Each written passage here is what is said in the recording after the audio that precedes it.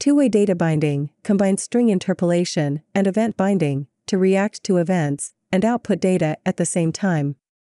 This ensures that the logic and the view is always in sync. Two-way data binding uses the vModel directive on the element we want to take input from. As its value, it references a data property from the logic that we want to modify. As an example, let's say we have a text field that requests a user's name and stores it in a data property.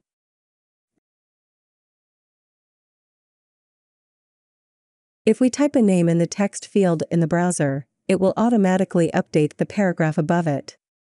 If you remember from the previous lesson on event handling, we had to do the same thing in a two-step process, where we used the event object. With vModel, the data property is directly connected to the input, so we don't need the event object. By default, Vue will evaluate vModel every time the input event is fired. This can be on a key press, or when we paste some text from the clipboard. We can wait until the user has finished inputting and has unfocused the field by chaining the lazy modifier to vModel. To demonstrate, we'll expand our example to use a first and last name. The first name will have the lazy modifier, and the last name will be the standard binding. When we type a name into the first field, nothing will show until we tab over to the second one. The second field will show each character we type in real time. Technically, the lazy modifier syncs the changes on the change event, instead of the input event, which fires less frequently. This can help speed up the application, because Vue doesn't have to render each time a key is pressed. Sometimes, users will accidentally leave whitespace before or after their input. We can do a quick tidy-up operation that removes the whitespace by using the trim modifier. To demonstrate, let's add the trim modifier to both inputs in our example. If we add any spaces before or after the text we type, Vue will strip them when we unfocus the field. Now that we know how input binding works, let's go through the other form elements and learn how to use vModel with them. Binding data from a text area is exactly the same as with a text field. And, because Textareas allow for a large amount of characters, it's a good idea to optimize performance with the lazy modifier. If we go to the browser and type something into the text area, it shows in the paragraph like we expect. When we use a grouped element, we specify the vModel directive on the parent. Single select drop-down elements use select as the parent and option as the children. So, we need to add it to the select element.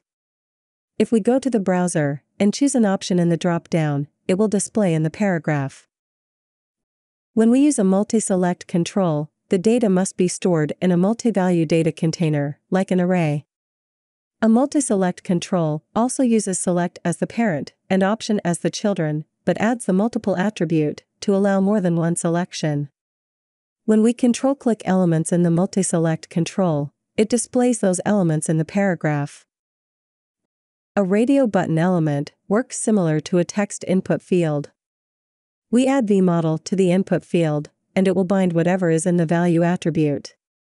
When we select a radio button on the page, it will display bad, okay, or good in the paragraph. Checkboxes work a little different.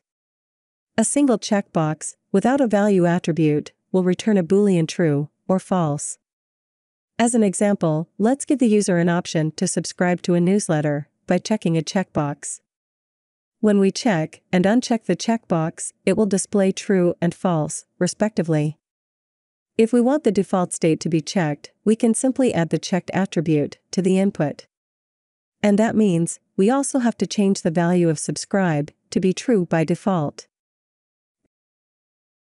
If we have multiple checkboxes, the contents of their value property can be sent to an array if they're checked. As an example, let's simulate a shopping list that's been populated with some shopping items. The user can then check items as they collect them in their cart. It should be noted that only items that have been checked will be added to the array. There's no unchecked value. Now that we understand how to work with various form controls, let's quickly discuss how to submit the data. We can handle the form submission with event binding. So, all we need to do is add a submit event to our form that references a method. The method is responsible for performing any operations on the data, like validating it and sending it to a storage layer. When we enter a first and last name in the input fields and submit the form, Vue will invoke the submit form method and log the object to the console. Usually, the data would be sent to an external resource like Firebase, which we cover later on in this series. In the next video, we'll learn about computed properties that can be bound to the template, like data properties, but have logic, like methods. Thank you for watching. We'll see you in the next one.